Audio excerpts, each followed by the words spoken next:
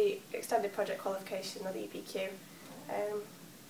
A bit like a dissertation, so we just choose a subject that we think we'd be interested in studying and do loads of research and put together an essay about it, really. When we began the project, I visited Manchester University as part of the introduction to the studying, and in February I completed my presentation where I presented my EPQ and played some music to demonstrate it. Well, it's a standalone qualification in itself, so it will improve my chances of getting into a better university.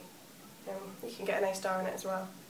It's been of great benefit because it's been something to write in my personal statement for a start that kind of makes me stand out a bit from everybody else because it's quite a unique topic.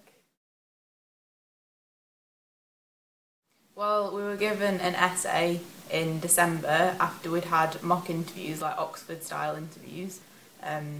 That led into a tutorial where it was 2 students and an Oxford Don who sort of gave us feedback on the essay.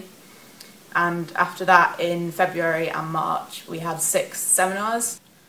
So there's a lot of preparatory reading involved. We did 6 seminars, which you have to do preparatory reading for each one. Subjects like economics, politics, history, science, philosophy, literature.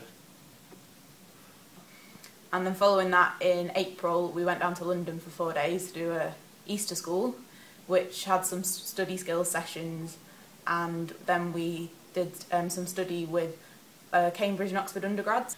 Also, I had to do a talk on a science week, which was 12 minutes long, which helped me develop my communication skills, which was really helpful. I want to go to university to study biological science or biology, so at the minute I'm looking into universities, and doing this programme linked with Oxford has sort of given me the confidence to apply for Oxford, whereas before I wouldn't have done because it's just made it seem more accessible.